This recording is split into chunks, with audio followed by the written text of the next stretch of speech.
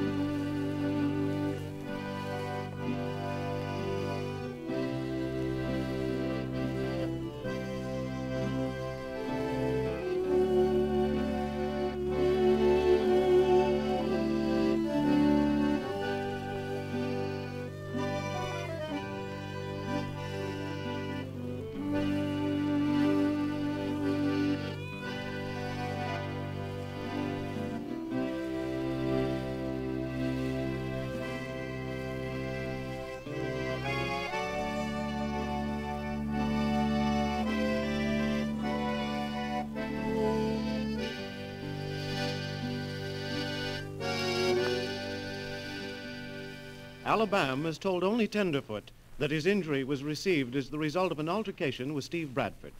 He told the rest of the outfit that he merely became dizzy and fell from his horse.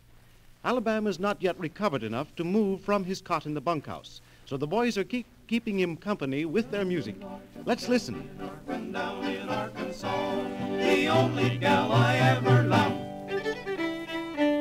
Lived down in Arkansas, down in down in Arkansas, the only gal I ever loved.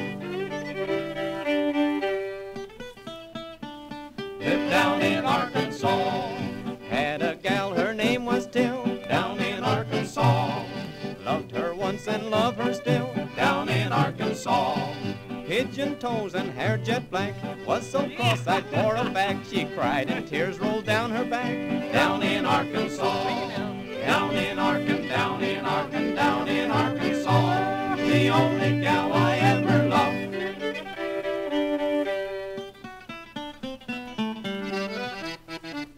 Lived down in Arkansas. Deacon Jones had a settin' hen, down in Arkansas. Gave it to my brother Ben, down in Arkansas. From a pair of pants Ben made a nest, told that hen to do her best. That hen hatched out a coat and vest, down in Arkansas. Down in Arkansas, the only gal I ever loved.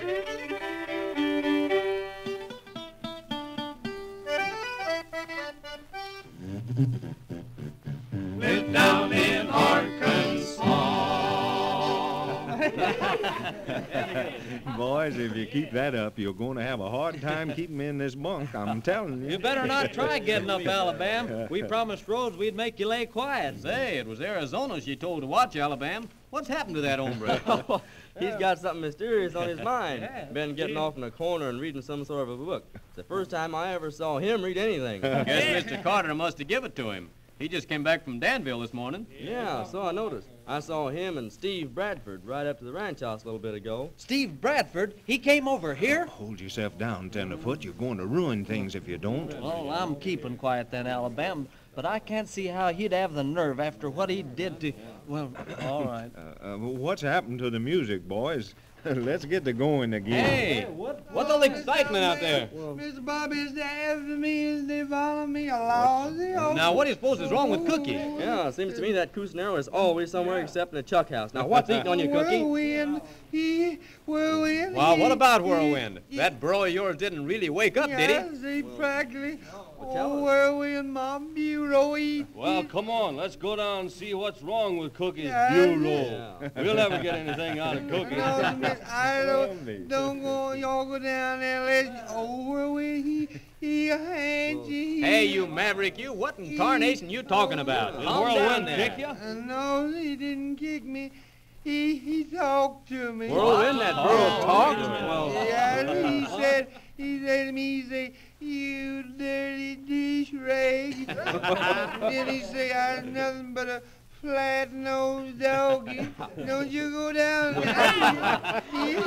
Cookie, I always did think you was loco, but now I know it. Well, I ain't gonna let nothing like this pass me up. I'm gonna see this talking wonder of Cookies. Rest of you want to go? You couldn't keep me away. You better take your resolve. Oh, whirlwind, he's practically handed. I don't like it. Sorry you can't come along, Alabama, but we'll tell you all about it. Well, you boys go ahead. I don't figure you're going to see much. Well, Cookie, that might not be a bad idea. A talking burro. Be mighty good company for you. Come on, boys. Whirlwind's standing down there near the barn now. Yeah, let's go down and talk politics with him a little. I ain't getting no clothes. You can go down there if you want to. Well, there he is. Huh? Let's see him talk a little. Yeah, come on, Whirlwind. Express yourself. How are you? I can't complain none. What? How are you, Well, boys? Well, you can knock me over with a feather. That burro is talking. How about another bucket of oats? Make it snappy. that talking comes right from where Whirlwind's standing. You better come back here. I done told you he was handed. Hey, rustle up them oats. I ain't waiting all day. Her voice does sound like it's coming from right where Whirlwind's standing. Well, seeing's believing, but a burro couldn't talk. We all must be dreaming or something. Say, wonder what that barrel's doing over there. You're going loco, Idaho? What's that got to do with this? I was just wondering. Back up here, Whirlwind. Whirlwind, he kicked some off. That's just what I'm remembering. Now let's see you kick, Whirlwind. Land into that barrel. Don't mind my twisting your ears, do you? What are you doing there? Hey, look out! Get that burro out of here. Get out of this barrel. Why, it's Arizona in that barrel. Well, I'll be a loop-legged cowpoke. Arizona was under that barrel. What was you doing there? Oh, gosh, hang it. Let me out of here. well, What do you think you're doing, Idaho? Backing that burro up to my barrel. I kind of thought a burro couldn't talk, so I figured I'd find who was talking under that barrel. Come on, own up, Arizona. Oh, all right, it was me. Well, that didn't sound like Arizona to me. Well, of course it didn't. Not when I throw my voice. Listen to this. Listen, buddy, don't twist my ear like that. Doggone, there's old Whirlwind talking. Well, it just dawned on me. Arizona must have got his book on how to be a ventriloquist. Yes, sir. That was a good joke on you, wasn't it? Oh, shut up. We got our money's worth out of it, too. To see that Whirlwind go after you in the barrel. Alabama will sure laugh when he hears about this. Well, for one, I'm saying you did a good job of it, Arizona. That throwing your voice must not be so hard to do after all. Well, of course I picks up things like that pretty easy. Say, I hear Tex singing to Alabama back in the bunkhouse. Let's go back and tell him what happened, shall we? I don't see Whirlwind talking all the time. How come he can talk? Cookie still can't get the idea.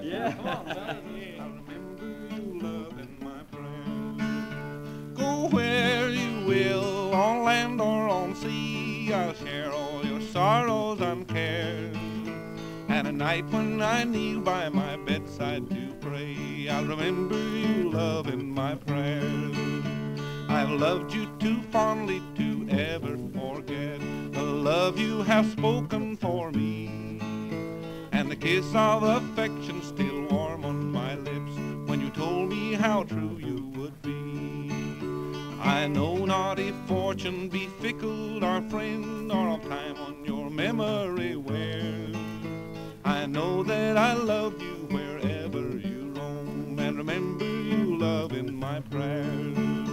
When the heavenly angels are guarding the good, as God hath ordained them to do, in answer to prayers I have offered to him, I know there is one watching you.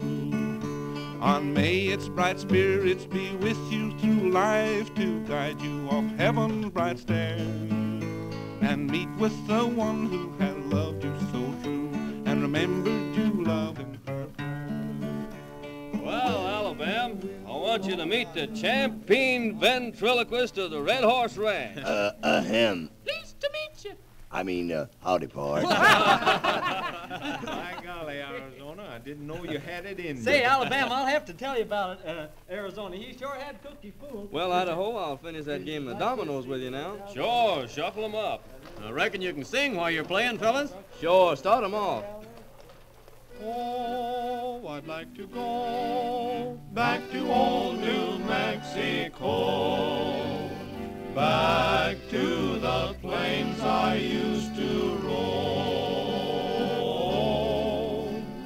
Ever since the day that I wandered far away, I've thought about the place I once called home. I dream about the ranch house and the broken down corral, the cactus and the prairie grass. I love them all so well.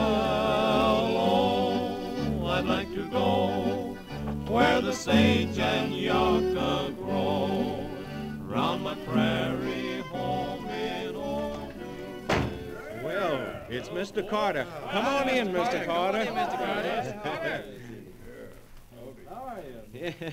Well, good evening, boys.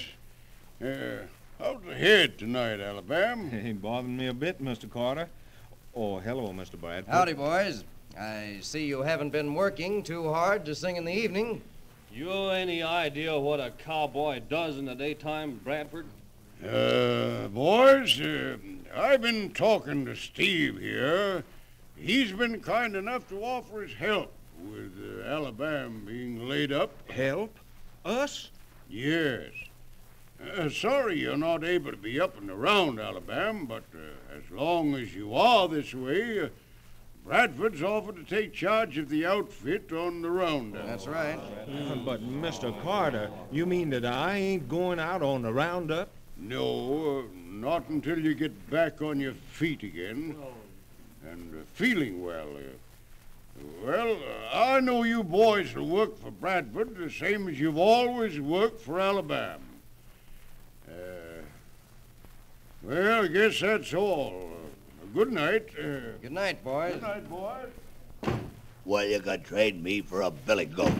Why, Jacks, I've held myself down long enough. That land-grabbing, bang-tailed, split-eared coyote, I wouldn't take his orders if Carter'd give his herd to me. By grab, I don't like that, Bradford. I never did, and I never will. Oh, you better come down out of the saddle, Idaho. Why don't you do something about it? Well, I reckon that's what I'm going to do, Idaho.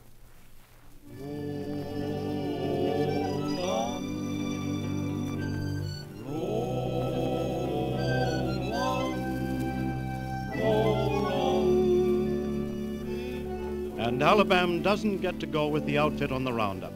Just how much is Alabama going to take from Steve Bradford before he fights back? How much